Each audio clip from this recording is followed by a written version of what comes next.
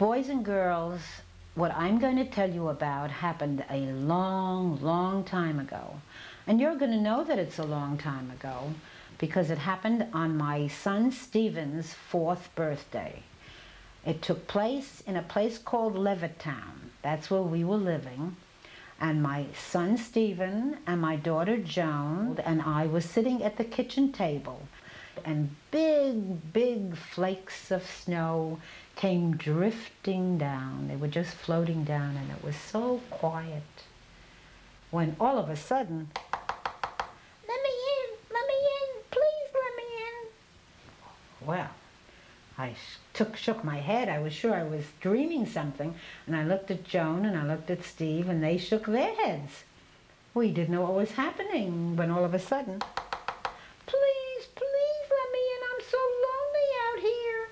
and Joan looked at me and said, "Mommy, I hear a voice." And Steve said, "Yeah, Mom, do something. You know, mommies always have to know what to do." Well, I looked at them, and then all of a sudden, we saw a big snowflake right at the window. But this snowflake had 2 eyes and a nose and a mouth and had wings on its back. And Joan said, "Oh, Mommy, please do something." So I lifted up the window just a drop, and in popped Snowflake. "Hi, everybody. Hi. How are you and who are you?"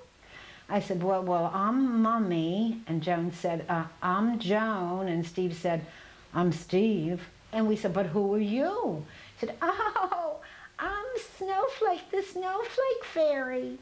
But then she suddenly stopped and wiggled herself and shook. And she said, "Oh, I don't feel so good." Uh-oh. She was beginning to melt. Oh, and Joan and Steve both yelled out, "Mommy, she's melting. Do something." I opened the refrigerator, put her on one of the levels, and I said, "Whatever you do, you stay right there and don't you move." "Oh, I'll be good, I promise." And boys and girls, that's the end of the first Snowflake story.